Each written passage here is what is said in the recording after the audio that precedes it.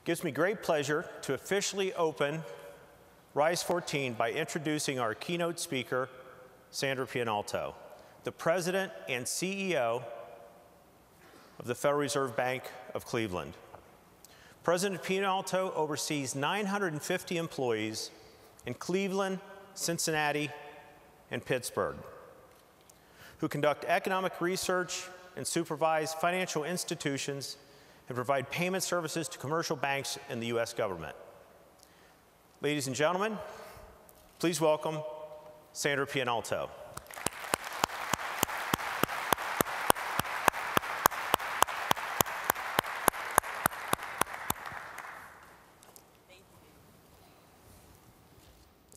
Thank you, David, for that very nice introduction.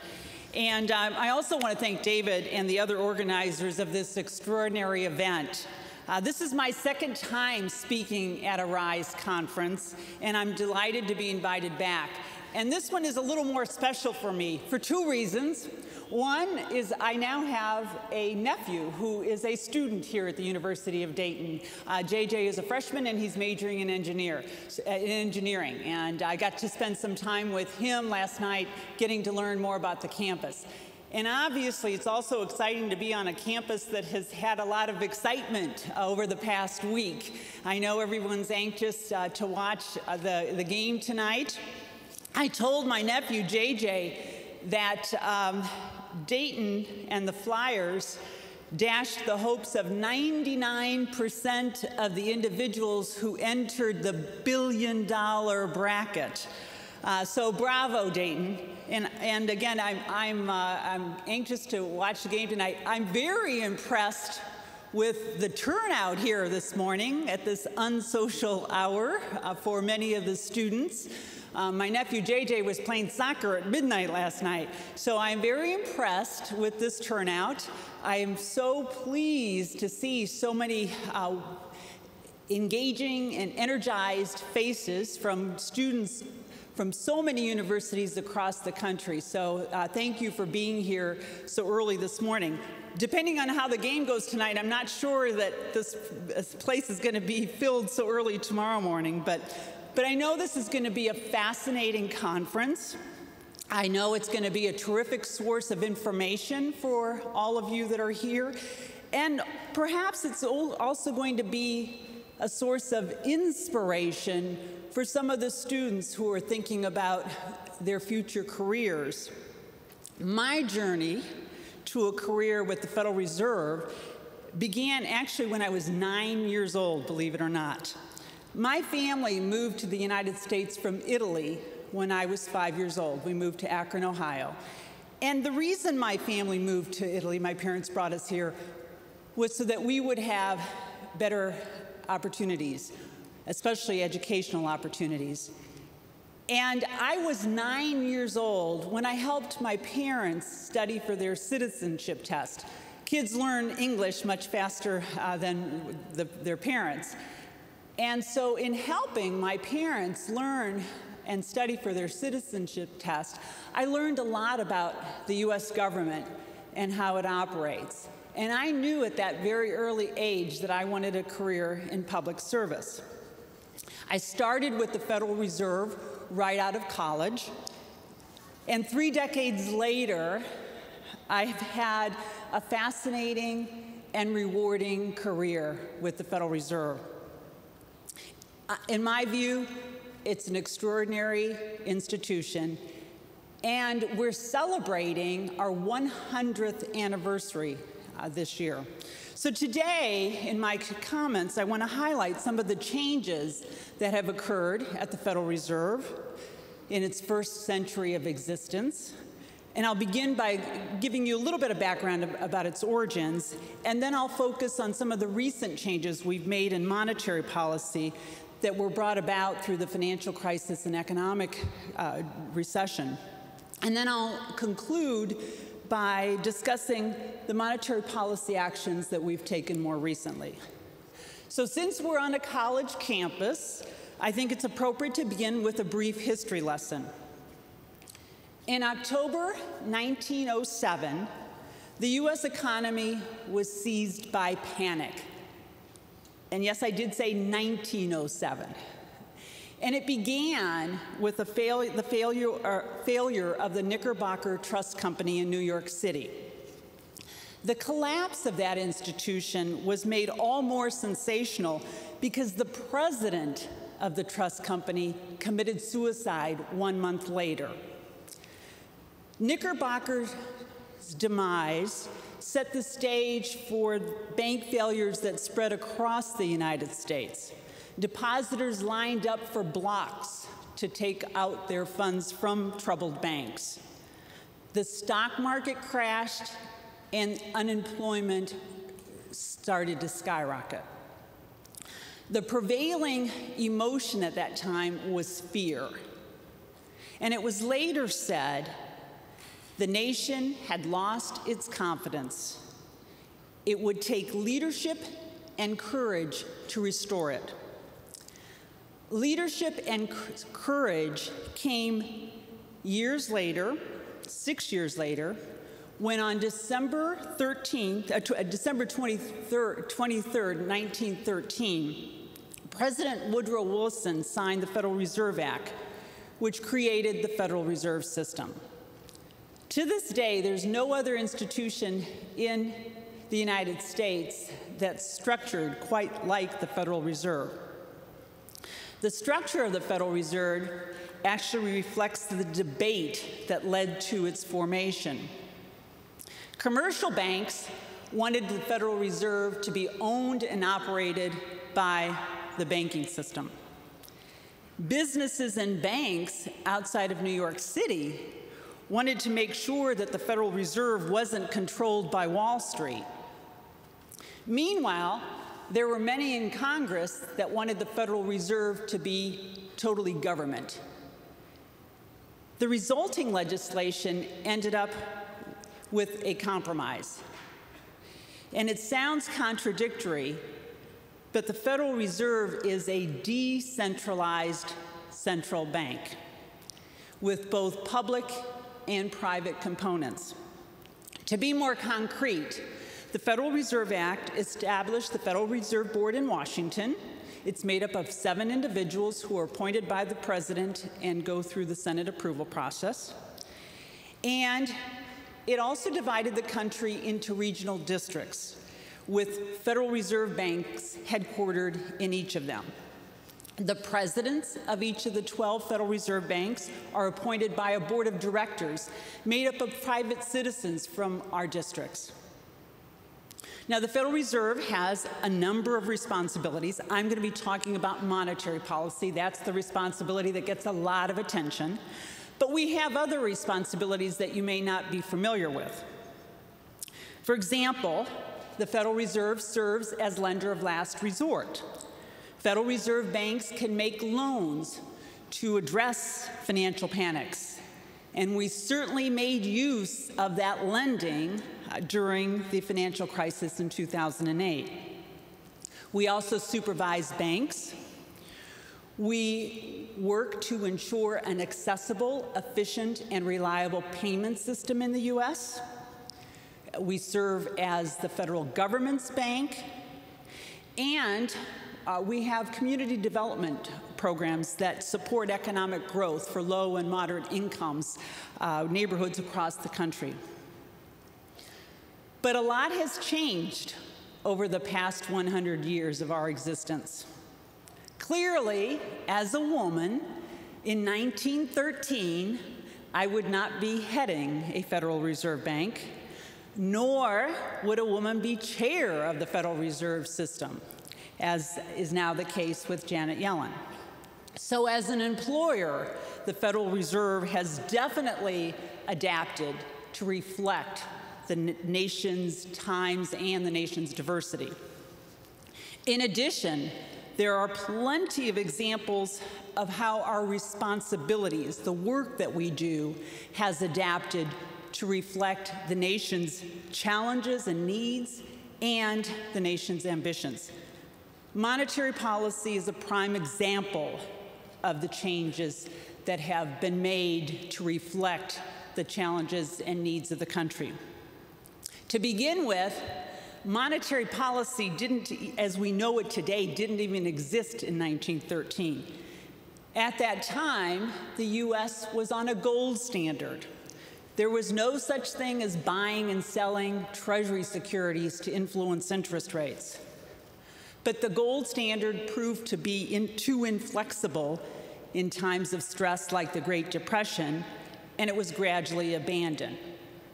Ultimately, the country transitioned from a system of money backed by gold to a system of money that's backed by the confidence in the U.S. economy.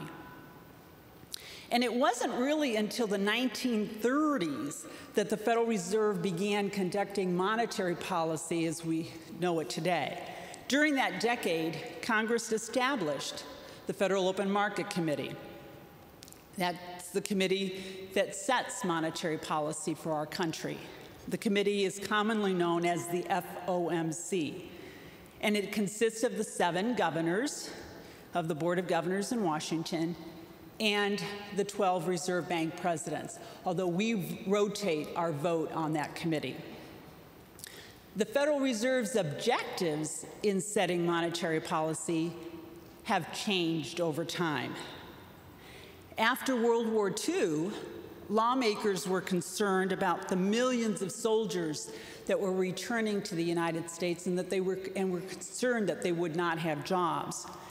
In response to that concern, Congress passed the Employment Act of 1946, which called for all parts of government, including the Federal Reserve, to pursue maximum employment, production, and purchasing power. Then, in 1978, Congress gave the committee a more official mandate. At that time, the economy was reeling from high energy prices, rising unemployment, and rapidly increasing inflation. In response, Congress directed the Federal Reserve to promote maximum employment and stable prices. Today, we call those objectives our dual mandate, and you hear us talk about that dual mandate a lot.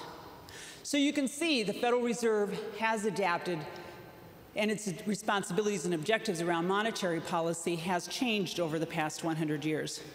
However, some of the most significant changes we've made in the way we conduct monetary policy really occurred more recently in response to the financial crisis and the deep economic recession and the slow ensuing recovery.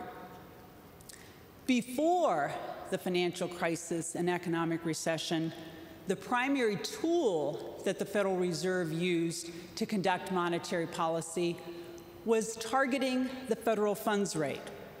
By way of background, the federal funds rate is a short-term interest rate that banks charge each other for, usually on an overnight basis, for funds.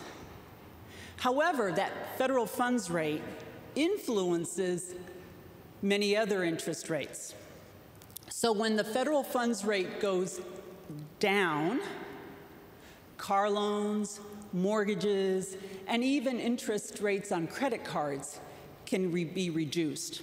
They get less expensive. And obviously, low interest rates have a positive impact on the economy. When consumers can borrow at lower interest rates, they can afford to buy more goods and services. The businesses who supply those goods and services have to hire more people to produce those goods and services. When more people are working, they have more money to spend. More spending creates more jobs create more spending. So that's what happens when we bring interest rates down. The reverse happens when the federal funds rate increases.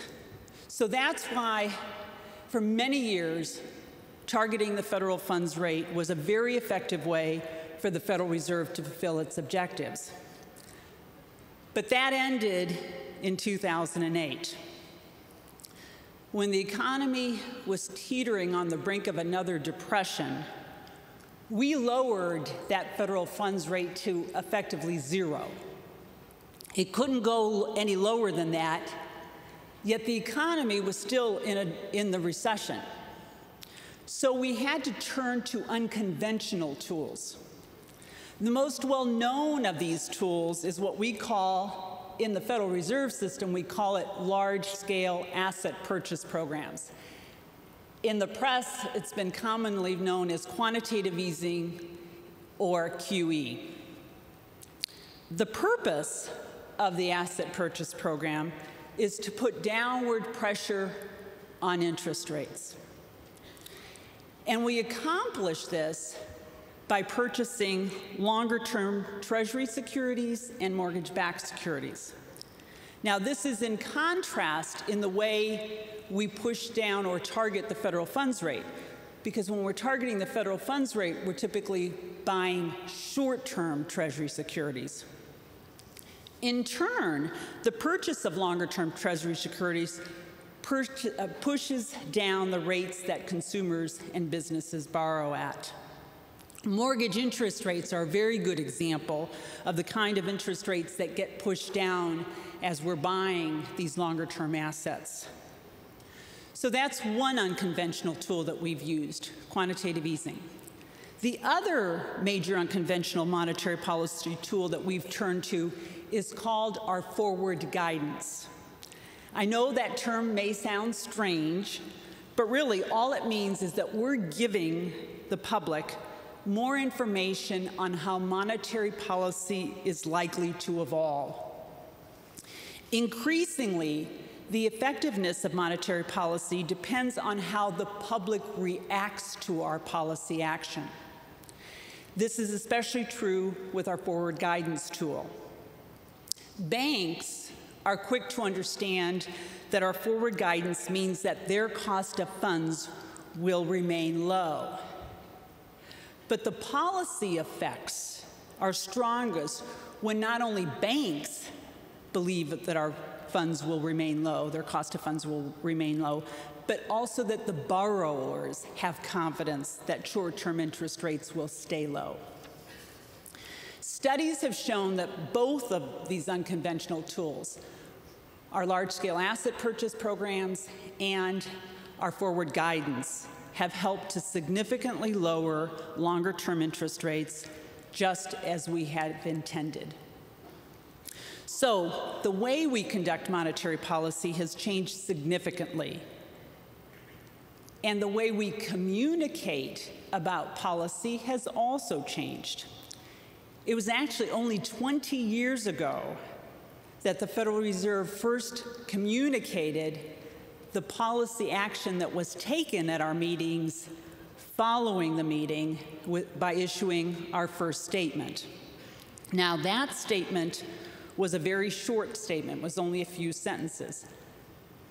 And on that first occasion, it was also thought that we may not keep issuing statements following our meeting.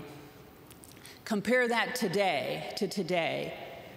Now we release a statement following every meeting, and that average policy statement length is now up to about 900 words. Now, our enhanced communications goes beyond just issuing a policy statement following our meetings. We have other enhancements to our communications.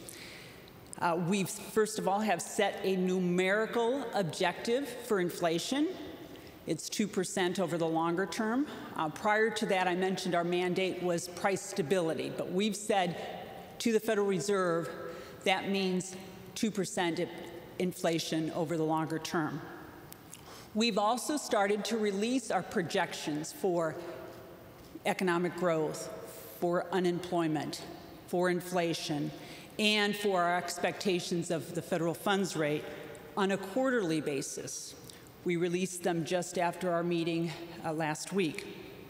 And now, the chair of the Federal Reserve holds press conferences following 4 of the FOMC's 8 meetings each year. Janet Yellen held her first press conference as Federal Reserve Chair just last week. Now, in a time when we are using unconventional tools, That's made monetary policy more complex. And when there are more complexities introduced into the process, uncertainty about monetary policy could have increased. But in my view, our enhanced communications have delivered greater clarity to the public and financial markets. We've come a long way from when former Federal Reserve Chairman Alan Greenspan proudly said, "If I turn out to be particularly clear, you've probably misunderstood what I said." So that's some background on how monetary policy works and why communications are so important. Now let me tie everything up by discussing the rationale for the Federal Open Market Committee's most recent decisions. To put it simply, even though we are making some progress, we are still falling short of achieving our objectives for maximum employment and 2% inflation. On the employment front, the economy has generated about 180,000 net jobs per month over the past year. That's a respectable number, and it is helping to reduce the unemployment rate. In fact, the unemployment rate has fallen from 8% when we started this third round of QE in September of 2012. It's fallen from that 8% to 6.7%, where it is today. And our current round of QE is aimed at supporting ongoing improvements in labor market conditions. So in light of the improving labor market, the committee decided last week to make another modest reduction in the pace of our asset purchases. This was our third consecutive reduction in the amount of purchases since December of last year. We have now trimmed our purchases to $55 billion of Treasury and mortgage-backed securities each month. But at 6.7% unemployment rate, that's still elevated. In addition, there are too many people who can only find part-time work, even though they'd rather be working full-time, and others have simply given up looking for work in this economy. And there are still a large number of people who've been unemployed for long durations, and that remains a significant concern. Turning to inflation, we're falling short of our 2% objective. The main gauge that the Federal Open Market Committee looks at, the PC index, that's hovered around 1.1% over the past year. Now, low inflation might sound like good news, but today it's also a sign that the economy isn't firing on all cylinders. And the big risk is that low inflation could tip into deflation. That's when the level of prices actually falls. When deflation happens, businesses and consumers put off spending and investment because they're waiting for even lower prices, and that's bad for the economy. So given the elevated unemployment rate and the persistently low inflation rate that we're seeing, monetary policy remains very accommodative. Now, even though we're scaling back on our asset purchases, we are still buying a sizable amount. At this point, we've accumulated about $4 trillion worth of securities, which is 4 times the size of the Federal Reserve's balance sheet just 6 years ago, before the financial crisis and recession. So these sizable asset holdings should continue to maintain downward pressure on interest rates. The FOMC has also indicated that we intend to keep the target federal funds rate exceptionally low in order to continue to make progress on both maximum employment and inflation. The committee will take into account a wide range of information in determining how long to keep the federal funds rate target low. We'll be watching labor market conditions. We'll be watching indicators of inflation, and we'll be watching developments in financial markets. It's a complicated world out there, and no one single data point is going to determine the committee's next move. With appropriate monetary policy, I see this economy expanding at a slightly stronger rate this year than last. I expect GDP growth to be around 3%, and I expect the unemployment rate to fall to 6.2% by the end of this year.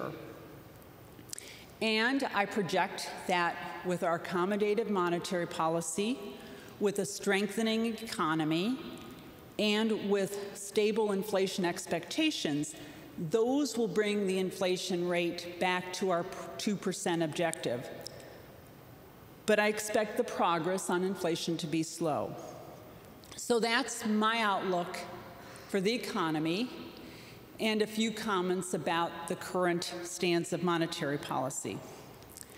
To sum up my talk this morning, I've discussed some notable changes in the way the Federal Reserve conducts monetary policy.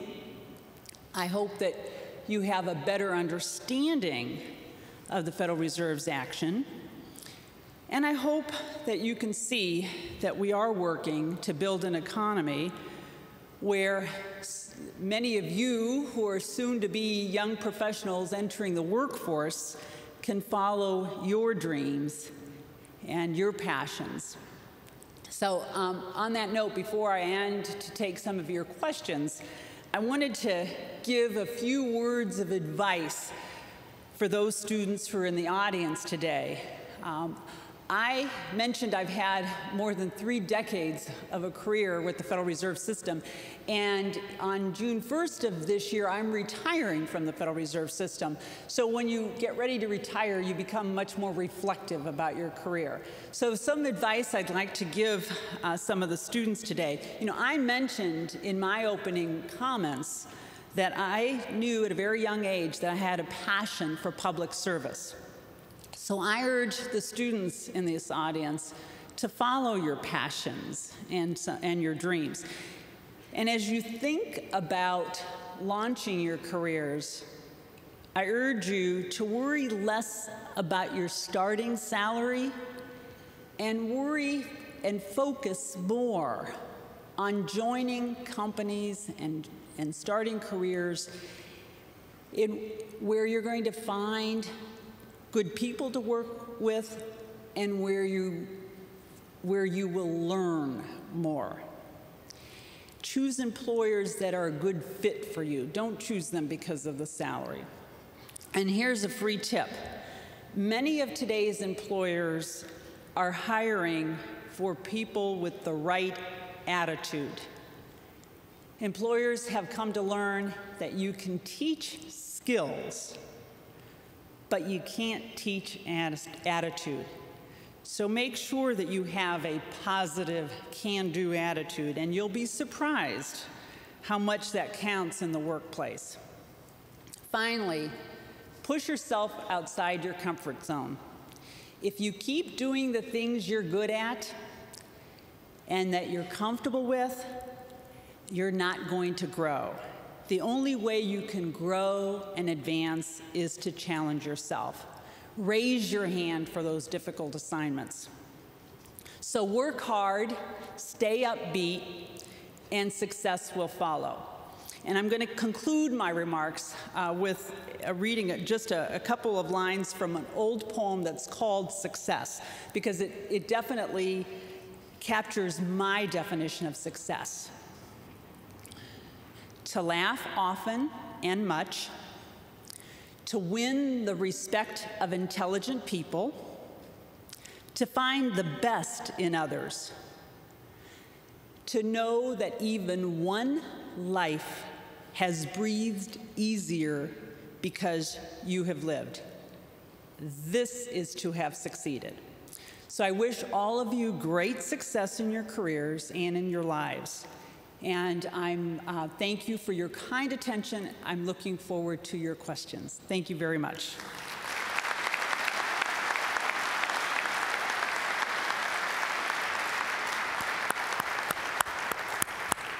Thank you, President Pianalto.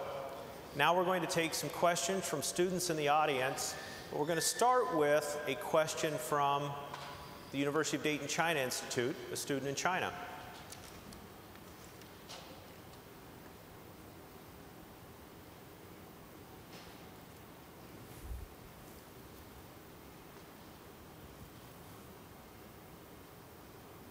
And we may not have audio.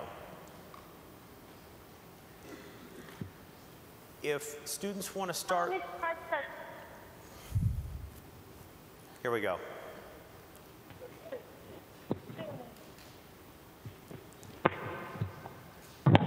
Hello, Ms. President. Hello, Ms. President. Do you hear me? Yes. Thank you. Okay. It's a great honor to be here. And this is my question. My name is Yan Mingyu. I'm studying finance in Jimmy University. Recently, I have noticed that the quantitative easing monetary policy of America, I mean the QE policy, is fading gradually.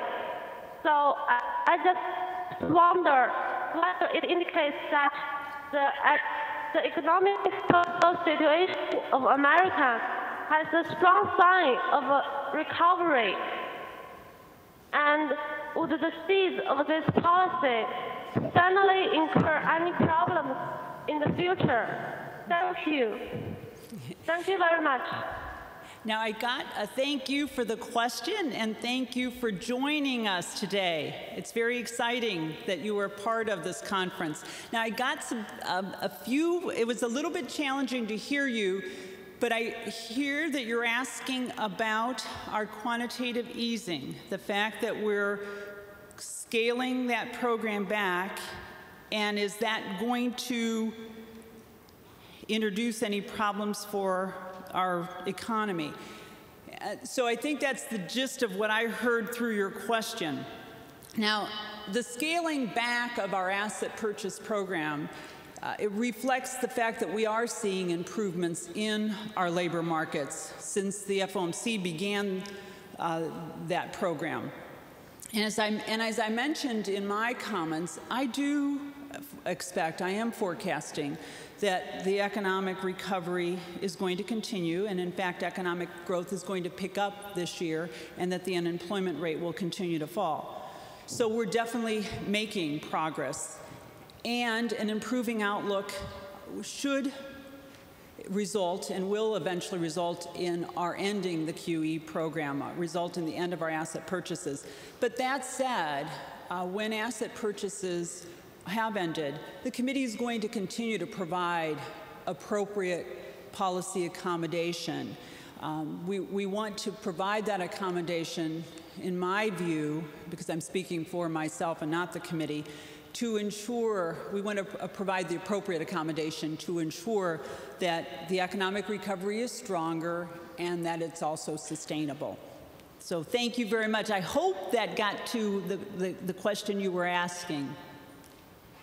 So now we'll take questions from... Thank you very much. Thank you.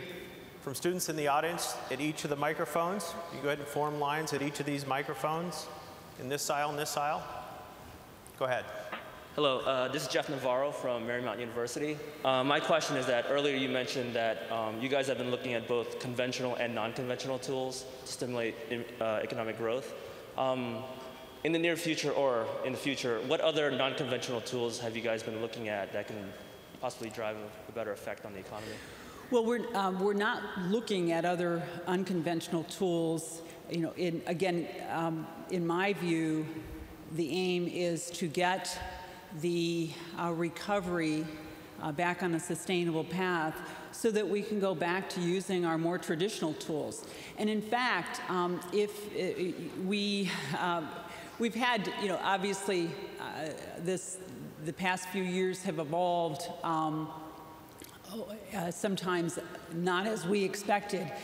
And if you go back and look at the minutes where back in 2010 we were talking about, or actually 2011 when we were talking about our exit strategies, we made some statements about how we expect to go back to more normal tools once the recovery is sustainable. And so that might be a document that you want to go back and look at, because that does talk about us going back to using our more traditional tools of targeting the federal funds rate. Definitely. Thank you. Hi, my name is Kyle Gardner from Christopher Newport University, and my question was, what are your plans, or what do you think the Fed will do to unravel the balance sheet? As you said, it's grown massively over the past 6 years, and do you think we'll try and maintain those levels or kind of shrink it back down to a normal size?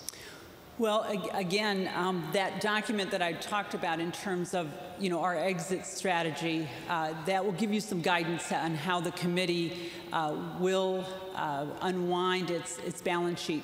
Currently, we are reinvesting the assets on our balance sheets that mature. And so, a first step in unwinding would be to stop that reinvestment.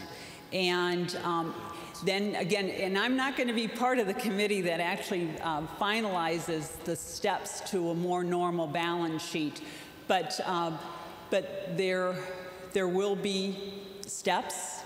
Those steps will be communicated, and I'm confident that even though, as I said, we have a very large balance sheet, historically large, that the committee will have the tools to unwind that balance sheet in a very effective way, one that does not cause disruption to markets or the economy. Thank you. Thanks for taking my question. If there were to be a scenario where there would be a financial crisis, even to the near the magnitude of the previous one, do you think the Federal Reserve would have the ammunition, so to speak, or the resources to properly respond in a similar way that they did for the last recession? Yes, in fact, that's a good question. I've spent a lot of time in my remarks today talking about the monetary response to the financial crisis and to the economic recession. But we've also made significant changes into the way we supervise the financial system. And so the reason I'm answering your question with that is that the changes that we made will help to prevent future financial crises. So the changes that we've made are, we look at the financial system, or we were very good pre-financial crisis at supervising individual banks. We learned through the process that supervising just individual banks and not looking across the banking system, macro-prudential supervision, was not sufficient. So now we look across the banking system. We also, many of the issues leading up to the financial crisis came out of the shadow banking system, not the institutions that we supervised. So now, as a result of Dodd-Frank, many of the significant, the systemically important institutions that are not banks are also part of the supervisory process of the Fed. And then another step that we've taken, and it's gotten a lot of attention in the past week or so, and even yesterday's news, are the stress tests. Through the financial crisis, I mentioned in my history example of why the Fed got created, I mentioned the 1907 panic. Well, obviously, the panic of 2008 also led the country to lose confidence in the banking system. One of the steps that was taken to restore confidence in the banking system was to conduct stress tests to give the U.S. public, the world financial markets, confidence that the banks had sufficient capital to continue to operate and to lend. Those stress tests have now become a normal part of our supervision of large financial institutions. And last week we announced that 29 of the 30 companies that we conducted stress tests of had adequate capital. And then yesterday, the various capital plans of the various companies were announced, and we announced those that can move forward with their dividend plans. So all of these steps that we've taken in our supervision of financial institutions are taken to help prevent financial crises in the future. Hello, my name's Tyler Wake. I'm with Ohio Wesleyan University. Thanks for coming. I had a question. In your speech, you mentioned the low velocity of money, how money is not really traveling through the economy because of inflation. And you also and there's been criticism of the Fed that their QE is amounting to corporate welfare. So my question is, how does the Fed see the opportunity cost of its actions in quantitative easing? And is the bond buying reduction a sign of higher opportunity costs? Thank you. Thank you. Well, our QE program, as I mentioned, is to put downward pressure on longer-term interest rates so that borrowers and consumers and businesses could borrow at lower costs. That helps economic growth, as I mentioned in my talk. So we have seen benefits to our lower interest rate environment in our programs. But as you point out, you also have to weigh the costs. And in this case, we're weighing potential costs because we do not see costs currently. But potential costs such as disruptions in financial markets with us buying such large numbers of U.S. Treasury securities and mortgage-backed securities. So we're weighing those financial disruptions. At this point, we do not see financial disruptions. We also have to think about the risks of this large balance sheet that we've created. I answered some questions regarding the fact that we don't see that as a risk now. We do think that we will be able to unwind that balance sheet in an orderly manner. And then there are just financial stability costs. Are we creating, as you're saying, inequities or in the financial markets? And right now, we've determined that those potential costs and risks do not outweigh the benefits, that the benefits to a stronger economy are outweighing those costs. But it is important, and we state in our statement, it is always important to balance the costs and benefits and to keep those potential costs in our view. Thank you. Hi, my name is Evan Hoffman from Old Dominion University, and a few weeks ago I had the chance to listen to Doug Elmendorf from the Congressional Budget Office speak, and one of his points was that the natural rate of unemployment has actually permanently risen from 5% to 6%. I was wondering what your opinion is on that and how that would affect changes in monetary policy reactions. It's interesting that you point to that Doug's natural rate of unemployment is 6%, because that's actually my staff's opinion of where the natural rate is. But that's not shared widely, even within our committee, the FOMC.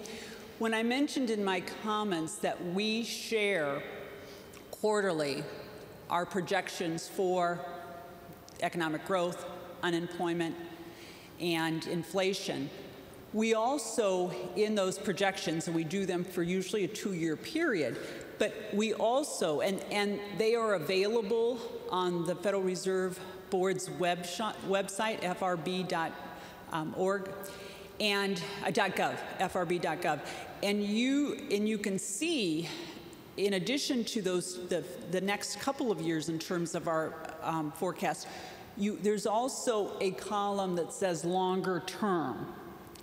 And when you look at the unemployment rate, the range of the FOMC's members' longer term for the unemployment rate is essentially what we're viewing as the natural rate of unemployment. And right now, that range is 5.2% to 6%. So I'm at the upper end of that range. So some of my colleagues think that the natural rate of unemployment is as low as 5.2%.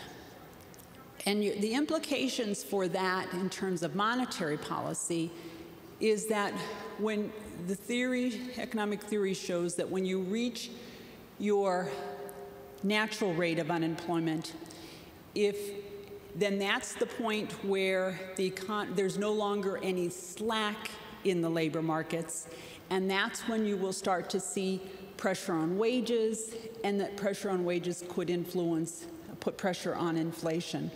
But so there's a wide, 5.2% to 6% is a pretty wide range in terms of what people think is the natural rate. But with our unemployment rate at 6.7%, that's above this range. So that means that unemployment is still elevated. It's closer to my 6% level for unemployment, but very far away from those who believe the natural rate is at 5.2%. Back to this side, I think. My name is Devin Rogers. I'm from the University of Portland. And in response to the topic of quantitative easing, I was curious to know, in just belief that there's an efficient market and it's well received that the policies are coming to, what would you say if the quantitative easing was not well received further in the future? What would the operations be for the Federal Reserve in pertaining to that subject? I didn't hear the last part of the question. In terms of if the market is inefficient and the quantitative easing is not technically well received, what would the operations of the Federal Reserve be in response to that? Okay. Well, as I mentioned in my remarks, the quantitative easing program, our purchase of these longer-term assets, will eventually end as the economy and the outlook for the economy improves. After that program ends, as I mentioned in my comments, we will continue to provide an accommodative monetary policy by keeping the federal funds rate low and we'll be watching the, again, labor market conditions, the strength of the recovery, how inflation unfolds to determine how long we'll keep that federal funds rate low. And that will also determine the pace of increase once we start to lift off. It's been called the lift off of the federal funds rate. How we move interest rates after we begin liftoff will also be determined by the pace of economic growth, by the unemployment rate, and by the inflation rate. So once QE ends, we'll go back to using more of our traditional tools. Thank you. Hello, my name is Austin Bailey, and I'm from Bellarmine University. And I just had a follow-up question to his. With the natural rate of unemployment, do you believe that we're moving more toward a European type of, forgive me, but more toward a European view of the system rather than the American view that we have now? Or do you feel that, I'm just curious on your opinions. And the question is, when you mentioned a European view, I think that you're referring to the fact that Europe, after its deep recession and over the past decade or so, had high unemployment and it remained high. That they did not get back to their low levels. And there's some that believe that Europe will not get back to the low levels of unemployment. I do not believe that the U.S., that's the case for the U.S. There's been a lot of discussion over these past few years about whether the unemployment problem that we have today is cyclical or structural. If you think it's structural, then you're in the camp that says we're not going to get back to the natural rate, that unemployment in the U.S. will stay elevated. that people who are looking for jobs don't have the right skills and will never find jobs. If you believe it's cyclical, then you believe as the economy strengthens, then more jobs, there'll be more demands for goods and services, more people will need to be hired to produce those goods and services, and the unemployment rate will go back to its natural level. The research that we've done at our bank shows that most of the unemployment that we have today is cyclical, that with more economic growth, with a stronger economy, people will find jobs. We also have in the United States a very flexible and a very dynamic workforce, unlike Europe. We have fewer regulations and labor laws around which makes our workforce and our labor markets much more flexible. Having said that, we do have to, another message that's so important is that in our country, we do have to focus on continuing to grow and improve the skills of our workforce. Our staff at the Federal Reserve Bank of Cleveland did some research that looked at the 50 states over a 75-year period. And in those 75 years, the top 2 factors that drive income growth, economic growth in a state, have never changed. They have always been the skill level of the workforce, measured by educational attainment, and innovation, measured by the number of patents per capita in a state. Those states, those regions, and I will add those countries that have the most highly educated and skilled workforce and that are innovative will be those states, countries, and regions that have the highest economic growth. So the message for us, if we're going to improve this employment situation, we have to make sure that we have the appropriate training, education for our workforce, and we have to remain innovative. The United States is still the #1 country in the world in terms of innovation. We have to maintain that position because it is that innovation that is going, and that education that's going to drive our economic growth and improve our standard of living in the future.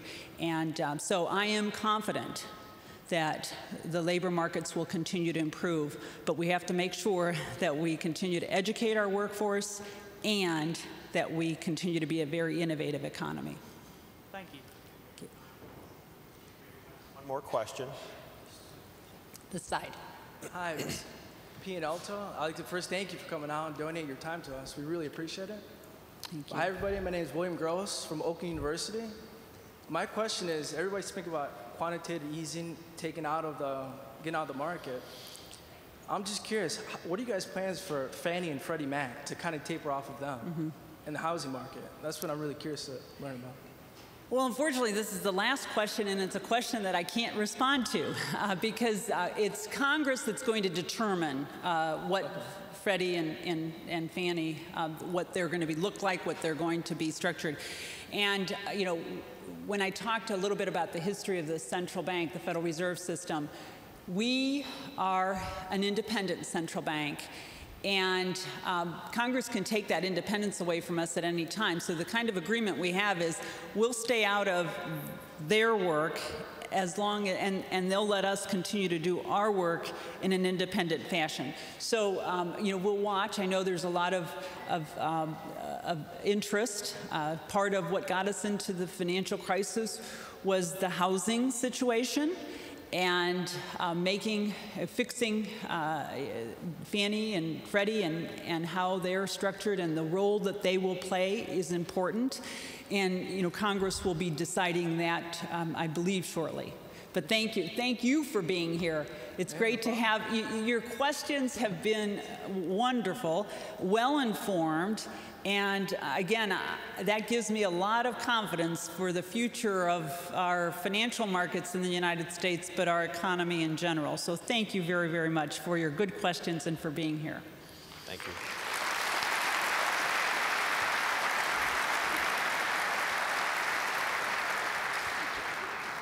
President Pianalto, one moment. Thank you very much for your knowledge and leadership insights, but we have one more presentation we have for you. An official Sweet 16 t-shirt. Thank you. Very, very much. Thank you. Very good. I will wear this proudly. I said I would, I didn't have a mic. I said I would wear this proudly. I'm very excited about this tournament, so thank you again. Thank you. Thank you.